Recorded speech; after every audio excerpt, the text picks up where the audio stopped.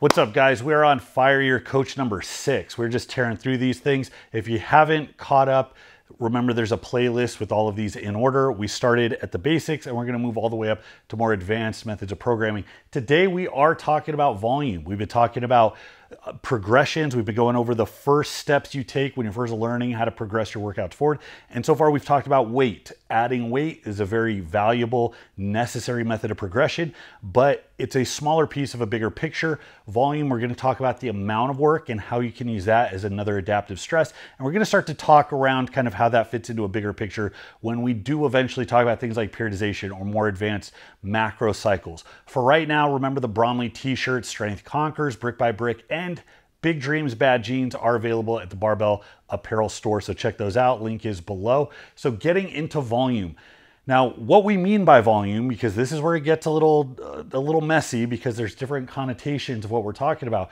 Generally, we're referring about the amount of work. Increasing volume means more work.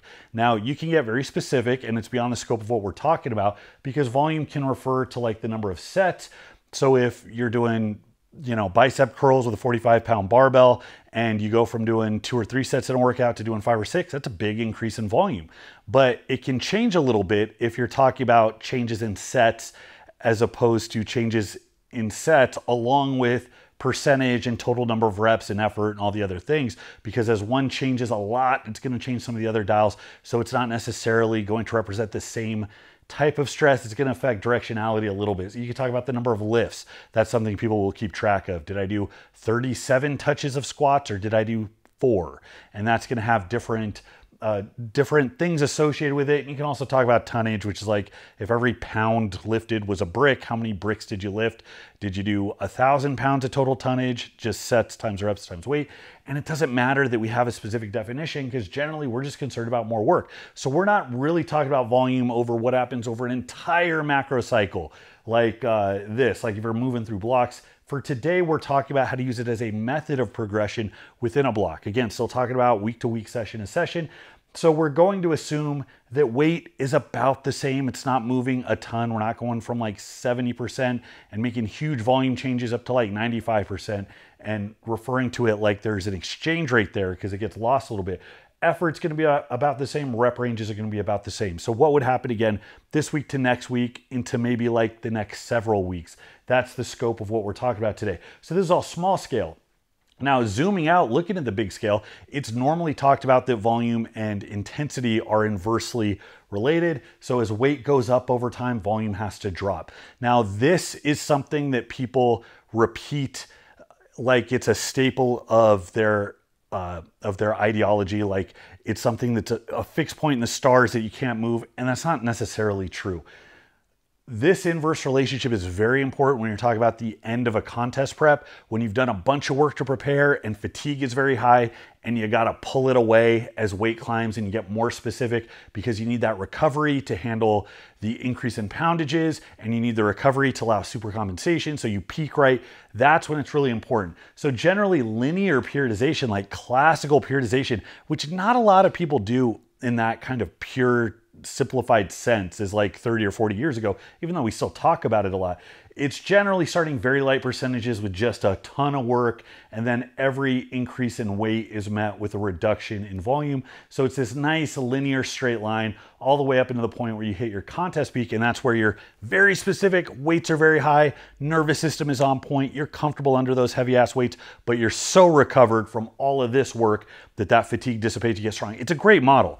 This is where it really matters. The last, let's say 6 weeks, maybe like 10 weeks. But even then, I mean, if you've grown a lot generally and you got 6 weeks to prepare, you can go through a nice taper without really having to follow this model. In fact, a lot of off-season stuff, or if you're not close to a contest, if you're just focused on growing, can absolutely look like this, where you're focused on like maybe increasing volume, but you're not actually getting heavier, really to that great of a degree, using other things to drive progress forward, where it might bounce back and forth before, oh wait, a contest came up. Now I got to be contest ready. I go through that peak.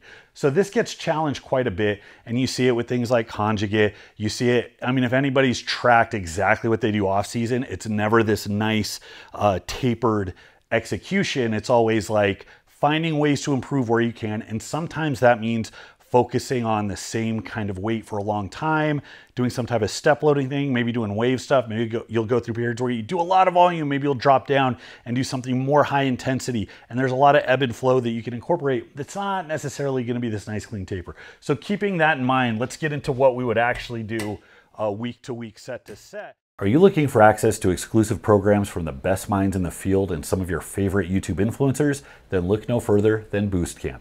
Boostcamp is a long-term sponsor of this channel, and I wouldn't be partnered with them if they didn't provide a premier product. If you want optimal performance, you can't just wing your weight selection. You have to make deliberate steps forward, so you need a program, and you need a way to track progress on it. Boostcamp makes it easy to track your workouts from the convenience of your phone, so you never have to rely on your sloppy handwriting or your bad memory. And they give you access to a library of exclusive programs from some of the most well-known names in the business: Eric Helms, Bryce Lewis, Jeffrey Verity Schofield, Bald Omni-Man, and yours truly. We all have programs up there that can only be found on the app, and it is absolutely free. My programs, Bull Mastiff and 70s Powerlifter, are both up there, and you can also check out Full Sturker, which I wrote to tell you how to get strongman jacked using just the things you find in a regular corporate gym. So a special thank you to Boostcamp for making this channel possible. Unburden yourself from the hard business of making the perfect program from scratch. We've got them pre-made for you. Download their app right now by clicking on the link in the description. So we're gonna talk about a couple of different applications. If we're talking about just like bodybuilding accessory stuff, which a lot of you people watching this probably are interested in, I'm going to give you some methods for that. Or if you're doing like a barbell movement, it's just kind of a broad developmental movement.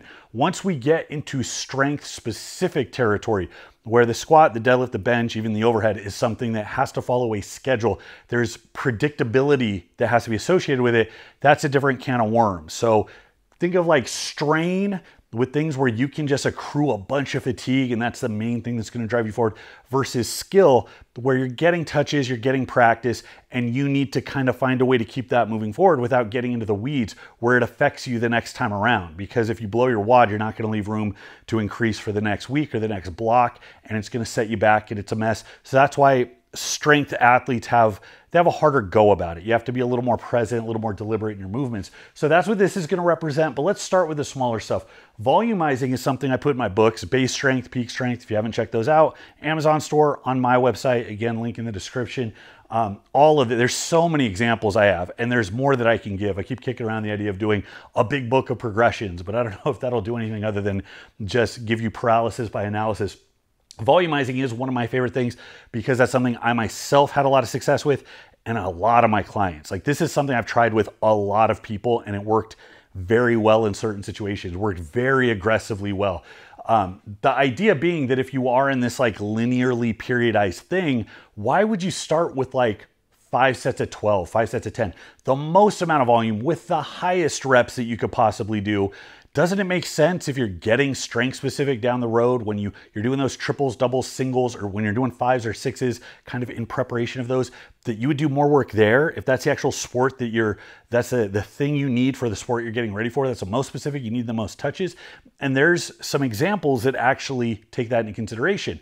So if you're not used to volume and you go and you do 5 sets of 10, you're just screwed. You're fucked. It's hard doing anything. You're like, oh my God, how am I going to be able to get through life, let alone work? So it doesn't make sense to start with that big hit when you're out of shape and do all those sets in that threshold where weight's not going to be that high. You're going to have to keep the weight down quite a bit. If you do 5 sets of 10 with a weight for deadlifts, it's like, what are you doing? You could have gone 10 or 15% heavier and done 2 or 3 really good sets of 10, and that would have been a different story. So instead, I like to start a little bit, just a little dabble do you, especially if you're not used to it. If you're coming off a taper or a peak where you're doing like singles, doubles, and triples, 1 set of 10, that's enough. So I got in the habit of doing a couple sets and then doing a little more and a little more and a little more as I got used to it. And as I got conditioned, I was able to just handle so much work with pretty heavy weights. So it was like the best of both worlds. So I get this huge growth surge, and then I could use that for the rest of my contest specific block.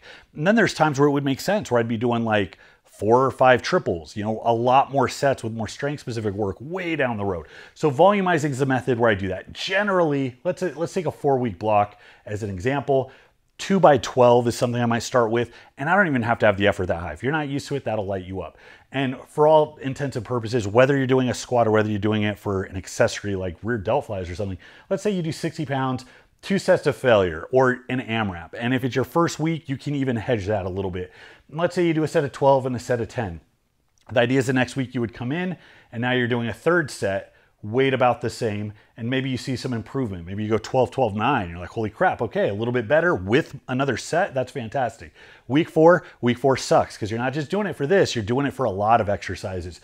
So you might not even necessarily see improvement as fatigue starts to build up, but it doesn't matter because you're still putting out effort. You're still showing more work. Objectively, the amount of work you're doing with that weight has gone up. So even if your numbers aren't quite right, it doesn't matter. So what? You still got the stress, and then you can go into a deload. So going where you're doing 12s here, maybe drop the weight for a couple sets of 10s, kind of easy, clear out, come back the next week. So it follows this wave pattern like we've covered already with weight, but instead we're doing it with volume, with the number of sets we're doing. Number of sets also is like the easiest way to turn the dial of volume because one set brings with it so much more total tonnage. Whereas if you add 1 rep here or there, the effort might be a little bit higher, but numerically it's not quite as big of a stress. So, and I also like to keep these close. Don't try to work up from like 2 sets to like 9 sets in a short period of time. You're just trying to clip off 1 extra set. That's a big stress. And you can repeat that. I've had a lot of luck with that. A lot of really good results. You can extend it. You could go 4 or 5 weeks in a row, taking a couple weeks at each step, couple weeks of 2 sets, couple weeks of 3 sets, couple weeks of 4 sets, and you can move that forward accordingly. That works very well. And you can also play around with this, especially with the accessory stuff. It doesn't matter so much. And the cool thing when you're in like an off-season developmental phase, even with the compound movements, if you're working in these rep ranges, the cool thing is you don't have to walk a tightrope. So even with something like a bench or a squat, you might be able to play around with this. So let's say instead of 60 pounds, all 3 weeks, instead, maybe you do a range. You're like, okay, well, I'm gonna bank on adding weight and I'm gonna give some play in the joints. Maybe I'll go 60 pounds this week to get my toe in the water. Next week, maybe I'll go 60 or 65. Maybe I'll change it set to set, depending on how I feel. Maybe I'll move in a little pyramid where week 3, I'll go 60, 65, 70, maybe back down to 60 on the last week. It doesn't matter because numerically the stress is still so much bigger and it gives you the opportunity to play and experience the stress a little bit of a different way. Another way to do it, instead of going up each week, is to keep the volume static over a longer block, demonstrate mastery with that set and rep count, with that weight, and then go up in the next block. So with this example, 4 weeks at 2 sets of 10 to 12, and you probably want to give yourself a range on this one because since you're not using volume each week to drive progress, you need to be able to work within the prescribed sets and reps. So having a range of reps allows you to chase that using something like a double progression where you would do, let's say, find something week 1, 2 sets of 10, and then you stay around with that until you can get to 12, and then you can add weight and repeat. And that works very well. And then the next block, you would go up to 3 sets. Now you're around the same weight. Again, similar weight, similar effort, similar set and rep scheme, but now we're adding another set. That represents 50% more work, all things being equal. And then block after that, you go into 4. And you can wave back and forth. You can go by feel. You can run 4 sets up to 5 sets. You can dial back. You can take a couple weeks to clear out. Try back again, see how your strength persists. You can play around with moving the weight up and down. You don't have to do all the sets. In fact, it's probably not even ideal to do all the sets at the exact same weight, so you can recover a little bit more. I always like to go a little heavier to a little lighter. Something like reverse pyramid works out very well. And this sets you up very nicely. And you can spend multiple blocks in the 3-4 rep range. After enough time, you can move to something more high intensity based. All the people that say how HIIT is wonderful because they did volume for so many years and then they dropped the volume and recovered, they're like, oh my God, I got so big and strong. It's not because HIIT is so magical. It's because they did it on the back end of all of this volume. They spent so much time building a resilience at that, with this protocol, with this type of range, that it stopped becoming a good stress, the repeated bout effect, diminished return set in, and you end up just not getting as good of a result. So letting yourself clear out and recover, all of a sudden that surge of recovery just takes you to the moon. But again, it's temporary. Over time, that will offer diminished returns as well. So that's why we have ebb back and forth. And it's why anybody that tries to sell something as being the best, it makes me want to put a gun in my mouth, because that means you don't understand what programming is or why it's necessary. It means you haven't been around long enough to actually face a plateau and figure out how to get over it, because nothing stays static in programming. Programming is the recognition that the same thing does not work forever, which is why we need variety. We just have to control it.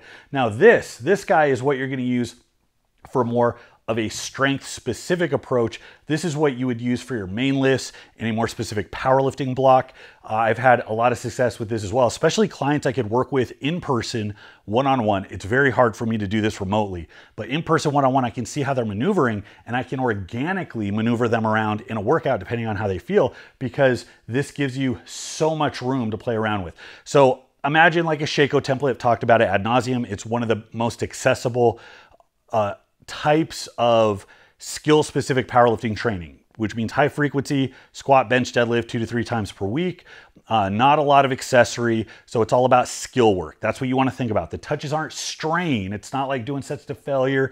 It's not the heaviest weight you can handle. Everything is doable so that technique can be pristine.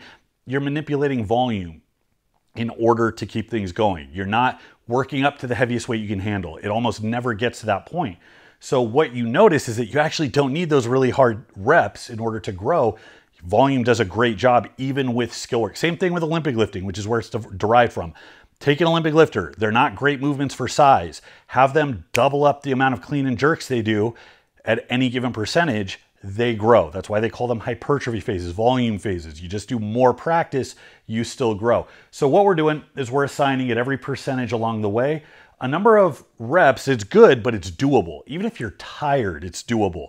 So we know that nothing here really puts you up against failure. So 5s, maybe up to 70%, 75 by 4, 80 by 3, 85 by 2, singles all the way up. None of those, you're all gonna look at that like, what, that's nothing. What am I doing here? But when you do the entire work, anybody who's ran a Shako program knows it's hard, because you're looking all the warm-up sets all the way up, all the back-off sets on the way down, 10, 12 sets, you're gassed, you do it a couple times per week, it adds up. So the way I like to run this, which I've had a ton of success with, first of all, easiest way to break it up into cycles, draw this pyramid and draw a line. 75% and then 85%. This would be block 1, this would be block 2, all the way up to 100% would be like your contest prep block, and it can be 4, 5, 6 weeks. This is super easy to take you all the way to a contest prep. Block 1, you're not going above 75%, and you're not going above 75% by 4. This is gonna take away a lot of decision making from you, which is gonna make things easy. So you're going to move the whole way up, 60, 65, 70, 75. So by the time you get to 75% for 4 reps, you've already done 4 sets. And you might think they're warm-up sets. Who cares? I'm telling you, they contribute. Then what you're going to do is work your way right back down. So what we've got, that's a crappy pyramid, but you get the idea. So that's our first workout. Pretty easy. In fact, if you're deconditioned, it might actually feel kind of substantial. Well, what are you going to do the next week? Again, focusing on adding volume. None of the hard work is going to increase. The intensity isn't going to increase. You're going to do the exact same thing, but now you might throw in a couple of extra sets on the way down. So I warmed up, did another set at 75. Maybe I did another set on the way down at 70 and then back down. Boom, we got a couple extra sets and another set at the highest weight. This, again, doesn't seem like much. I'm telling you, it contributes. And if I'm working with somebody who's not on a deadline and I can take liberties with them, I did this with my client, Joe, who was older. He was in his 50s, I believe, and got very strong considering he was an older gentleman. He wasn't on any testosterone or anything. And I was able to just kind of decide what he should go with based on how he was doing, because if something's stupidly easy, okay, we could take our liberties a little bit. Occasionally I'd have him bleed up. I'd be like, well, let's put another 10 pounds on. Let's get you another set at where you topped out last week. There's a lot of back and forth you can do and it works out. So again, the week after that, we're gonna run through the same thing. And you know what, let's say that's so good, I'm gonna break the rules. I'm gonna have you, oh man, it just looked good. It was moving too quick. So I have you go a little bit above that 75% just to get a touch. And now we're gonna go to 75 again. And now we're gonna go back down. And notice how every time we do this, the area under this curve gets bigger. That's more volume, that's more work. The area under the curve is a volume. As we take up more and more time until the 4th or 5th week, I mean, you're just encompassing like this whole thing, and it adds up to a lot of work. You have a lot of options, it's intuitive, and it's just super easy to think about climbing up, meandering, climbing back down. That's it, we're just finding these different paths up the mountain. Once you get into this next block, it's the exact same thing, just now you're exposing yourself to more weight, and we're finding ways to fill this out. You know, we're gonna have the first week where we come in and we just do another little pyramid. The next week, we're gonna hang around a little bit longer, and then we might even spend a couple more sets on the way up and on the way down in order to just, again, fill out the area under that curve, and it just works super well. And with this guy, you're not gonna hit 100% until the last day, but the third block, it's like up to 90 for a few, up to 95 on week 2, spend some time getting comfortable with that, recover, hit that 100%, and it's gonna fly. And next thing you know, when you go to max out, it moves super easily. This is a skill-based approach. This is the foundation of what you're seeing when you see somebody squat, bench, deadlift multiple times in the same week, when you're like, how do they do that? If I do a hard set on Monday, I'm not able to do a hard set again on Thursday. And that's the answer. It's not the hard set. It's the waving back and forth of volume and intensity. And it's having a mastery of that week to week, set to set, block to block that allows you to keep going long term. And this is how you balance more stress with more recovery. This is gonna be a little harder to manage if you are going RPE 10 on everything. You can manage it pretty well as long as you have these kind of fixed stops where the work is set for you. You know you're not gonna blow your wad. You don't need to be 105% every single day to hit your prescribed work. You don't need to cross your fingers and hope you got strong, because that's not really the point of this. So these are my favorite ways to add volume. Again, super easy to do these with higher rep approaches to the compound movements, or if you're just trying to develop some size, you're not trying to find a strict schedule. Accessories, smaller movements, isolation stuff works great. And this is my go-to if I'm trying to take a more specific approach. We're really focused on the main movements. So that's all I got for today, guys. In the future, we're gonna take this, put it in the context of a much bigger template so you can see how things look in the form of like a periodized contest approach. That's not necessarily how you have to be training, but if you're a strength athlete and you're looking for a way to meander your lifts forward without having to go like just bloodthirsty, you know, cover your face in war paint and just go for the jugular, sometimes it's nice to have a plan where you can work on the skill and you can let the program do its thing while you adapt. So one of my favorites. So leave your questions and comments in the comment section. Better yet, take it to Patreon. That is where I update my training weekly. That's where I respond to messages. If you want to get in touch with me, easiest way to do it. Thank you so much, guys. Until next time, this is Bromley. I'll see you.